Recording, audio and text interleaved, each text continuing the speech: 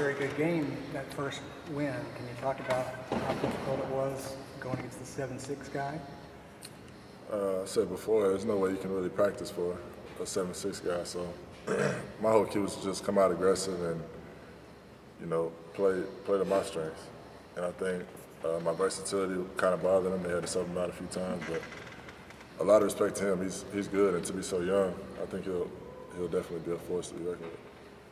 Talk about the support you guys still get despite not making that other tournament. I didn't expect the crowd that we got. I mean, I knew we'd have some loyal followers come out and watch us, but there was a lot more people than we expected as a team, and we really appreciate that. It means a lot to us. After getting that first win out of the way, is it a different kind of tournament for you now that you're kind of just going after the wins instead of kind of working on the motivation of being underdog? Yeah, I mean, we dropped 3 in a row to end the season, and it felt good to get back on track. So now we're just taking it one game at a time. Today we're going to work on LSU stuff and, get better for that game. What do you know about this team you're playing, LSU? We'll watch the film on them today. We don't know much right now. Was there anything in particular you thought you guys did better in that first game than the last 3 of the regular season? We stayed poised. When we went up on Louisville, they weren't rattled. We were up, I think, 16 early in the game, and they didn't seem affected by it, and that was really impressive to me.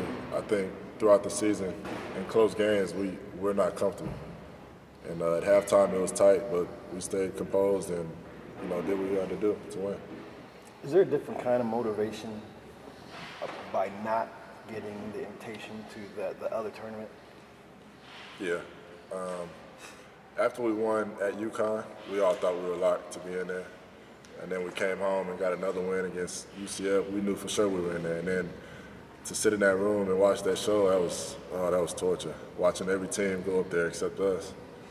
And so, yeah, we want to prove something. Having said that, you guys playing with a little chip on your shoulder, like you're saying, you feel like you want to prove yourself, don't you? Yeah, but I think to do that, we have to win the whole thing. Winning these first 3 games at home and then going to Madison Square Garden and losing doesn't prove anything to anybody. So that's our ultimate goal, is to bring that trophy home. Against Irvine the other night, you guys cut their shooting percentage in half in the second half. Was that a matter of they went a little bit cold, or did you guys make a defensive adjustment that maybe you can carry over against LSU? I don't think we adjusted. We just locked in. At the beginning of the game, they came out and seemed like they were making everything. So, but like I said, we stayed composed and got the job done.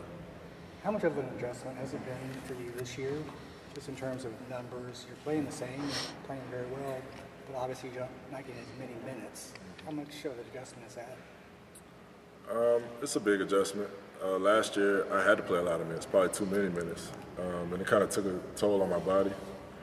This year, we got 5 guys in the post that can all come in and produce, so it's a good thing that I'm not playing so much.